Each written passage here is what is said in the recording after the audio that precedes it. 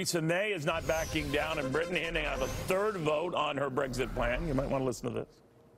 Can I say to Prime Minister that I hope that the message he will take back to his constituents is a very simple one, which is we can indeed guarantee delivering on Brexit. We can guarantee delivering on Brexit if this week he and others in this House support the deal. Is it my imagination or are they all ignoring her? The former aide to Maggie Thatcher, Nile Gardiner, here right now. A lot of them, those same people who are just sort of not listening to her, are the same ones who are saying she's got to go. Well, is she going to go?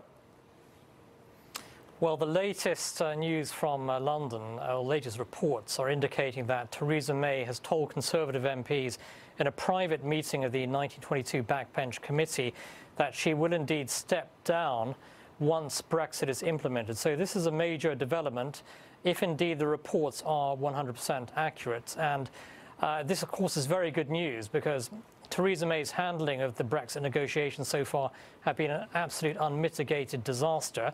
The sooner she steps down, the better. And she needs to be replaced by a Prime Minister who actually believes fully in Brexit, someone who also voted for Brexit in the 2016 referendum. So this is a very, very good development tonight, but still subject, of course, to confirmation. All right, now Boris Johnson's name comes up. What do you think?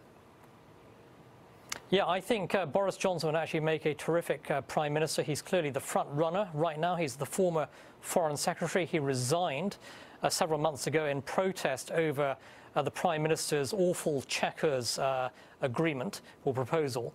And I think that Boris Johnson certainly would be a superb Prime Minister. He does, though, face a great deal of competition from other contenders as well, ranging from Michael Gove, the Environment Secretary, through to Sajid Javid, the Home Secretary, Jeremy Hunt, the Foreign Secretary. You'll probably have about 15 different contenders actually for the leadership of the Conservative Party. But let's hope that it's someone like Boris Johnson who fully believes in Brexit and who is committed to implementing Brexit.